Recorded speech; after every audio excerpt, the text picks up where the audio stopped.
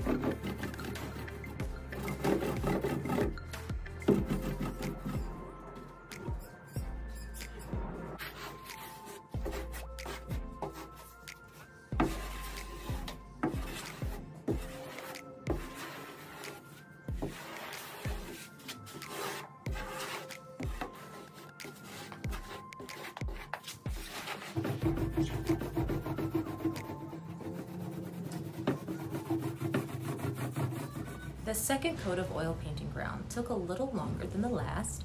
I did set it outside so it can quicken the process. But while doing so, I did a little research, more research on how I'm going to create my Black Jesus and the composition.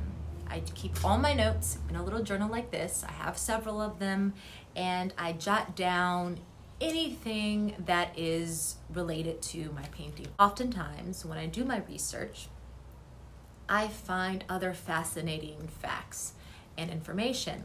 I jot those down too because even though it's not relevant to the painting that I'm doing now, it serves its purpose for a painting I might be doing later. I woke up today to my whole entire story. Now, you know, all my subjects encompass all of our ancestors, all of the suffering, and that's what he's going to be. Now that it's all sanded and prepared, I am going to do my sketch and have you watch.